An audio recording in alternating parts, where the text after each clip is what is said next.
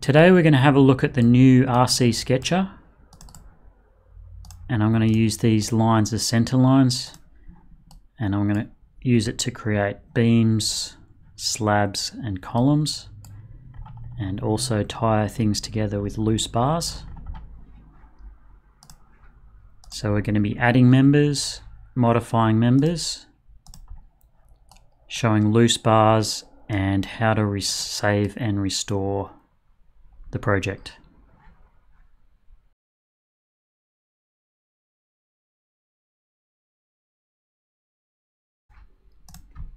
Okay, so I'm just going to start by drawing some lines in Rhino. And I'm just drawing them randomly.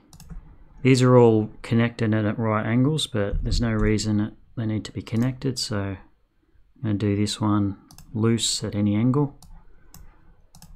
And the way you add them is you inherit them into this member curve component. So set multiple curves, and then you say refresh, and there it's drawn in the reinforcement for those members using these as the center lines. And you'll see that it's moved the extent of the RC box back slightly from the line center line so that it's got a correct connection in any case where the lines meet. And of course I can just move these lines wherever I want and the reinforcement will follow. So the reinforcement's coming from this RC property component where it's got the size, cover, all the top, bottom, transverse or lig reinforcement, etc., and the spacing. Now the new thing you can do is update some of these members, and you can see their number clearly on the top there. So for example, say I wanted to double the width of some of these members, and double the width, and I'll add some additional top bars, and I'll put a cog on the top for both ends, and the direction is in. I'm going to apply this to member 0 and 3, so I just say apply and then refresh, and then you can see it's updated 0 and 3, they're the wider beams now. They've got cogged bars at the end, at the top Rio, and it's also updated the length of member 1 so that it's a clean join.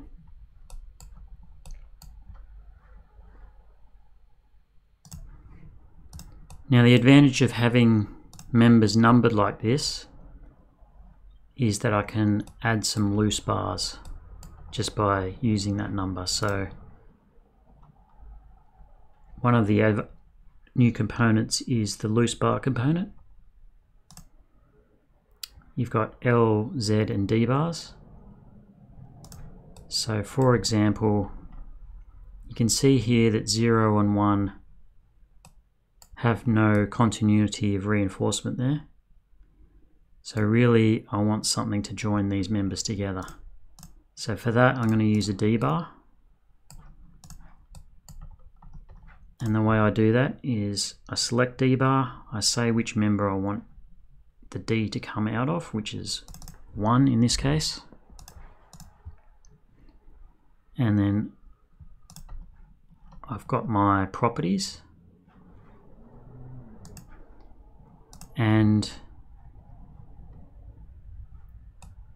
I'm going to say that at the start of the member number 1 I'm going to have some D bars, and they're going to be 200 long. Whoops. Or they're going to go extend out from the end of the beam by -200, because 200 would go into the beam, minus 200 goes out of the beam. And we don't need the Z bar height, and we don't need top and bottom. So if I say apply on that, it's put 2 D bars in, because the location across the beam are controlled by XPOS, which is, so it puts one 90 mil and minus 90 mil from the center line in plan. So I actually want that to extend further out. So I'm going to change this. If that's 200,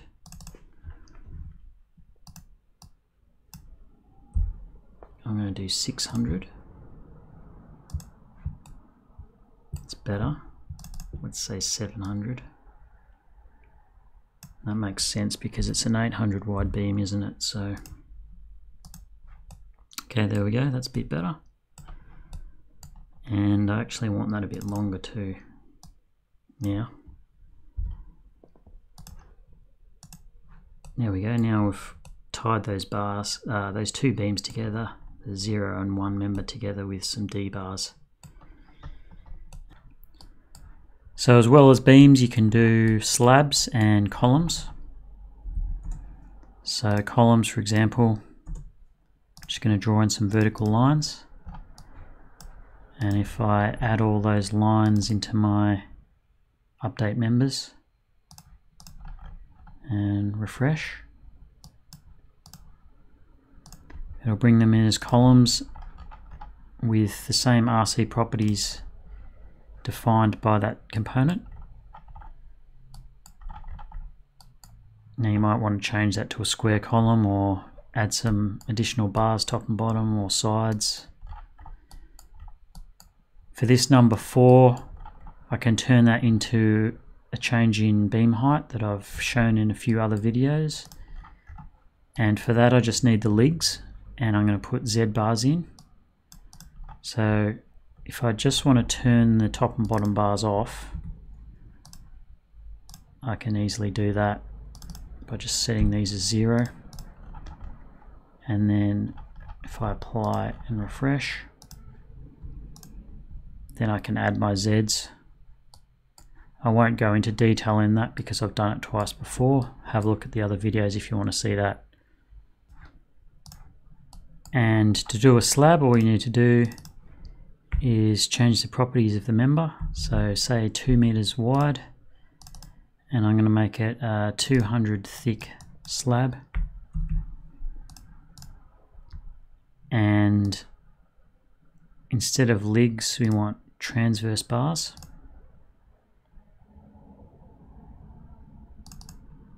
I'll make them at 200 centers.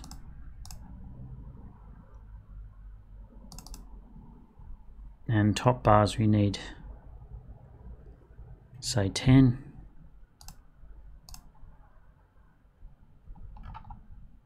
Same with bottom bars, and I'll get rid of the side bars.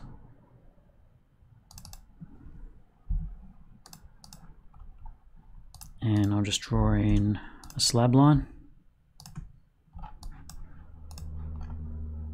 and bring in that curve.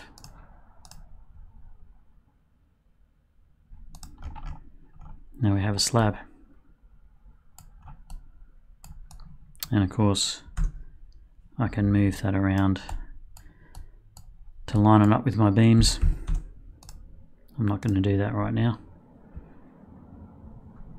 And you can tie it all in with L bars or Z bars, or just extend the bars out to tie them in to the other beams, etc.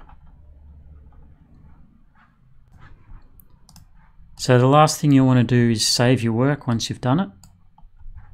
And that's pretty easy with this script. All you've got to do is save the Rhino file, and that's got your center lines of your members.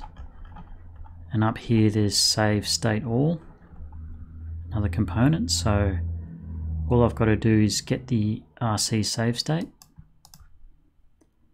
and inherit the properties from this component here. I'll just copy and paste that, and I'll internalize data. And then when I come back and load it in, I'll just connect that to that and say overwrite, and it should bring back all those properties.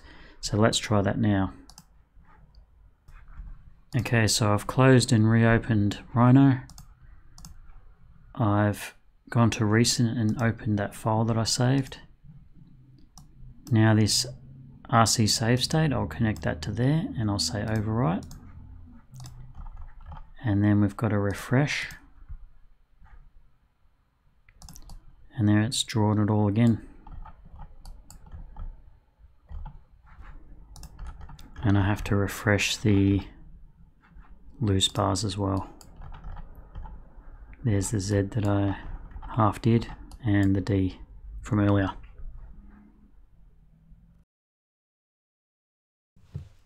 Thanks for watching this structured parametrics video.